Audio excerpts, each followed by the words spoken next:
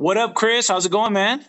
What's going on? What's going on, Jimmy? Thanks for having me on, man. Appreciate Thank it. you, thank you so much. Before we even dive into this interview, I just want to let people know we're going to be talking about your story. It's been a motivational story for me, inspiring for me. I've known you since high school, but to see you kind of go from corporate America, if you will, to now be doing your own thing. Just want to dive in. There's a lot of people who are excited about starting their business. How do you start a business while working? So I'm excited. Thank you so much. Really blessed, man. Thank you for that. And you're right. It's getting started is the hard part, but I'm glad you invited me to talk about that. Talk about my business and how it's going on, and just man, thank you so much. I appreciate that, brother. First things first, I already said what up, Chris, but tell us your name, where you from, and where do you live? Sure. So I'm Chris Gonzalez. I go by C.Joseph because Joseph's my middle name. So my art name's like C.Joseph Art. Yeah, man, from Texas, Dallas Fort Worth area. Originally from Arlington, right? But we say Dallas Fort Worth because everybody knows that, right? So right now I'm currently living in west of Fort Worth, kind of in the Aledo, Weatherford area. Yeah, I'm truly blessed. And looking to build a new house here soon, man. So we'll probably be living out a little bit further west. I'm a city boy, and so now I'm moving closer and closer to the country. So it's kind of crazy, but I need some space. So You know what? We're going to have to do an interview one day about that process because you've told me a little bit about it, and that's exciting. So before we get into your past, let me ask you this. How long have you been in business full time? Business for myself. Well, I've always been on the grind. So like even when I had a job, I had a business on the side. So I would say since '04, man. Yeah, '04. So what is that, 18 years, something like that? Yeah, close to 20 years, bro. What's been your biggest challenge and what made you want to continue?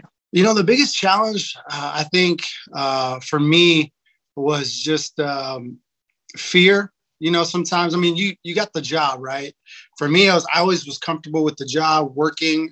I'm not scared of work. I know how to work, right?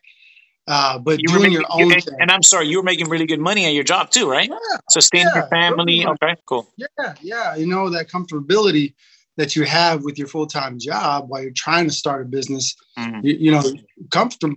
When you're comfortable with your job, I think that's like the enemy of progress, right?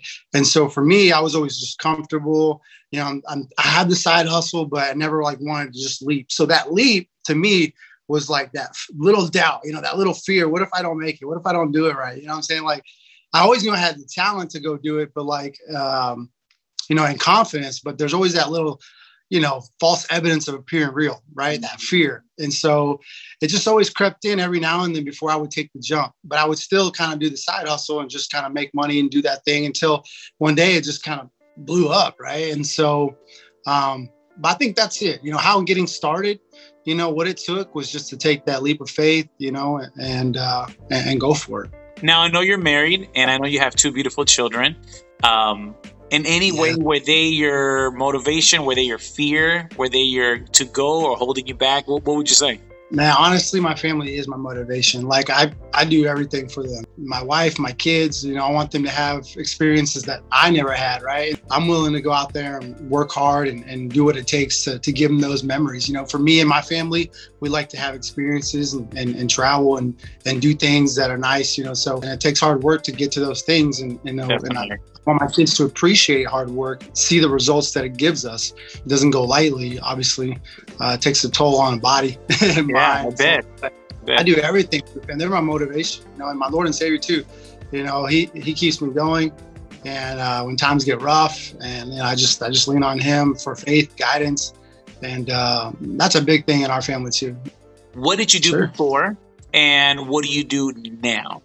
You mentioned that you were doing your grind. So explain what that grind means and what kind of job that you have. Did they help each other out, or were they completely different? Just give us a little bit of that background. Back in the day, I was just a bartender. Normal life, working nights, spending cash in the daytime, sleeping all through the day, right? I mean, I remember having roommates, some of our friends, right? And I just wake up at 2 p.m.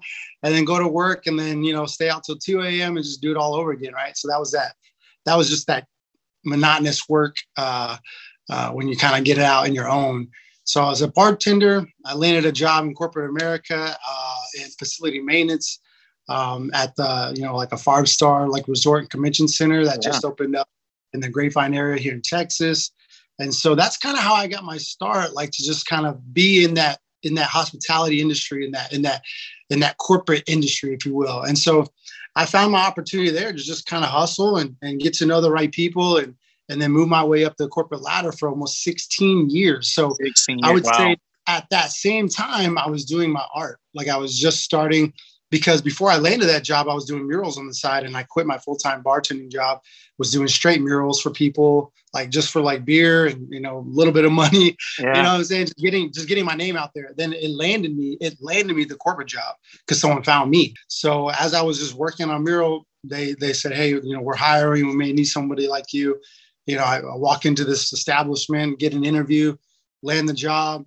And then 16 years later, which I didn't expect that, right? My goal was like 5 years max, but you know, like I said, I got comfortable and I just climbed the corporate ladder, which was great, making great money, but always had the art going on, right? So always doing art, always in the shows, you know, always get my name out there. I would think for about a 5-year period, like the last maybe 5 years before 2019, I was focused in corporate America a lot.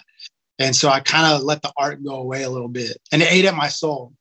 You know, honestly, it ate at my soul, man. Just I let it go a little bit, but not too much. And then when COVID happened, right, we you know, everything stopped, the hospitality industry, everything, and so we all lost our jobs. You know, I didn't know if I was going to get one back. So what did I do? I went back to the arts. I just went back on my grind. The art community just was open arms. You know, locally, you know, outside of the state as well.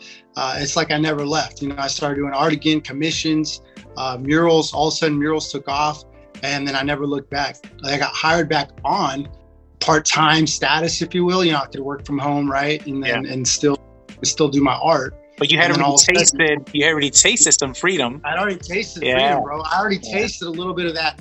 Remember that fear I was talking about? Like I had to jump no matter what. Like as I was furloughed, what was it we're gonna do? Just sit at home? No.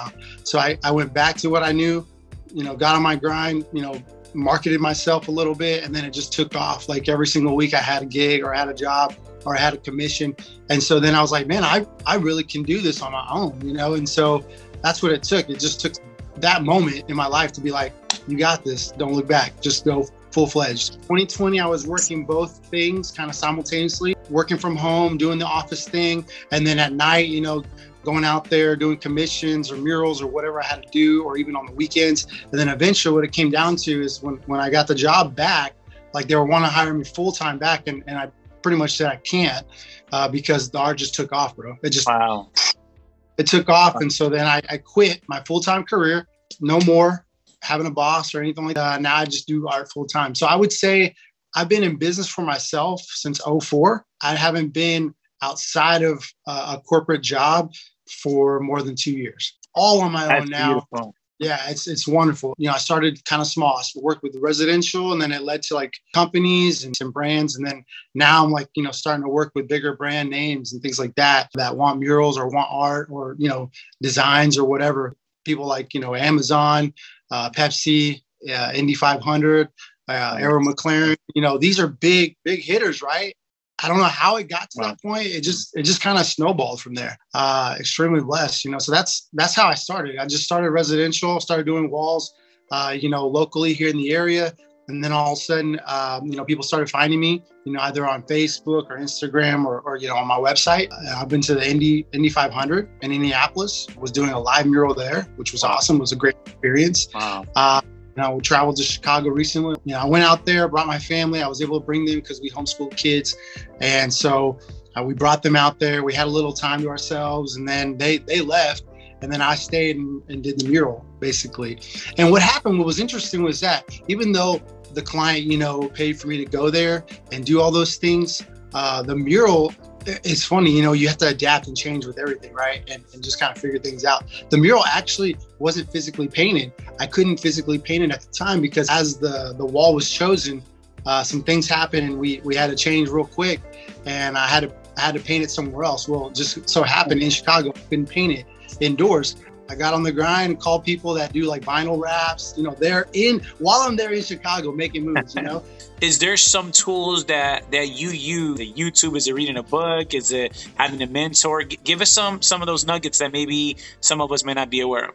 I think reading is crucial. You know, it really helps you expand your mind, you grow, and what you read, what you input is what you're going to output. You don't have to have a business degree or go study business, but there's books out there that talk about business and how to handle yourself in situations with clients and different things like that. And honestly, if I didn't have that corporate America background and learning from that and other entrepreneurs that were in big business and things like that. Yeah. But since I've been able to talk to people like executives with Amazon or, you know, different clients that when you're talking to them, you got to know, number one, what you're doing. You have to have confidence, have that business acumen enough to, like, you know, send the invoices, right? And follow up and different things like that maybe some people just don't have the knowledge to do. Any advice you wanted to give to someone who either is wanting to start their business or start their business? Yeah, I mean, if you want to start your business, man, I just say go for it. You know, if you have a job that is, you know, it may not even allow you to start your business, but you got time during the day. I mean, we all have 24 hours a day, right?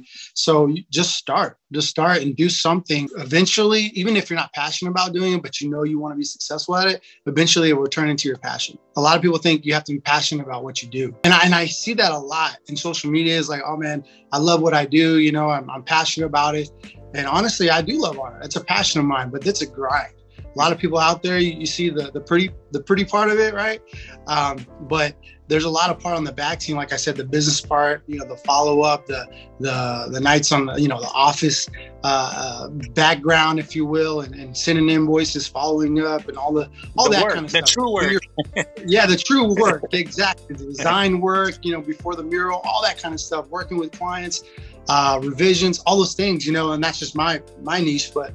You know, it takes a lot of work. And so am I passionate about that? No. But the results that I get from what I do, that's what I'm passionate about. That's beautiful. You know, that allow me to become, you know, free and travel and have family time and do those things. And so that's what I'm after when I go out there and do what I need to do, you know, and then have, you know, the blessing, the cherry on top is seeing people appreciate the art that I'm doing and putting out there, right? Or the content or whatever, right? Yeah. That's kind of the cherry on top. That's great. But still, I'm doing it for me. But at the end of the day, if I have that too, oh man, that's cherry on top. Great. You know, clients pleased, people are happy, you know, that's great. That's awesome. But that's the one thing I wanted to get out there. I think, you know, if you can get out of your own way and just, you know, go for it and start something, there's a lot of resources and tools out there to get you going, you know. I agree. Time management is a big thing too, Jamie. Time management. I think a lot of people, they don't know how to manage their time, you know, properly. And that's something you just got to learn through experience and you know, I think also developing yourself through books and things like that. But I live and die by my calendar, bro. If I didn't have my calendar, I'd be too crazy. You know, I'm ADD, man. I'm like, I got to do this project, that project. And so if I have a little bit of structure, right, it helps, man. It really helps. So, man, appreciate it. Well, before we end, where can we follow you, find you, get in touch with you? Well, first of all, man, I appreciate your time. Thank you so much for all the questions. I really appreciate that. I know you're doing some big things there too. So yeah, where to find me is at C.Joseph ART.